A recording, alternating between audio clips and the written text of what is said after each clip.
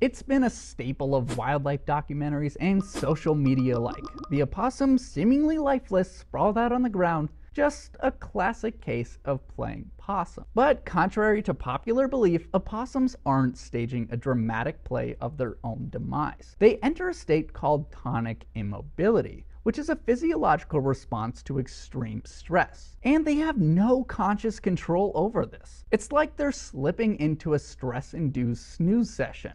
The possum's heart rate slows down, breathing becomes shallow, and they obviously look dead. Biologists believe this response is linked to a predator's instinct to release prey that's seemingly lifeless. Kind of like a yuck, this isn't appetizing anymore reaction. In a similar perspective, if you are threatened by a grizzly bear, you are supposed to play dead by laying flat on your stomach with your hands clasped behind your neck to get them uninterested. When a possum becomes involuntarily immobilized, it can take them anywhere from a few minutes to a few hours to start moving again.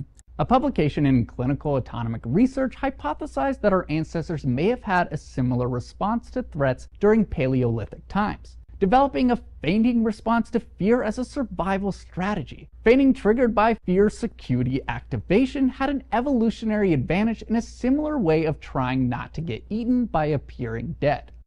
Alright, back to possums. Although they seem like some mutated rat, they're pretty unique animals.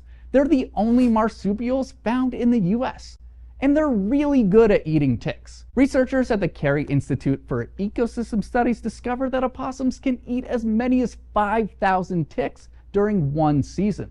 Besides for minimizing the creepy crawlers we find on ourselves while hiking, this also helps slow the spread of Lyme disease. They also could be the key to save you from a deadly snake bite. In a fascinating twist, these creatures boast immunity to the venom of almost every snake inhabiting their natural territory. And yes, that does include even rattlesnakes, with the sole exception being the elusive coral snake. And if that's not amazing on its own, they also rarely get rabies. As marsupials, possums have a lower body temperature than most other mammals, so their bodies don't provide a habitable environment for the virus.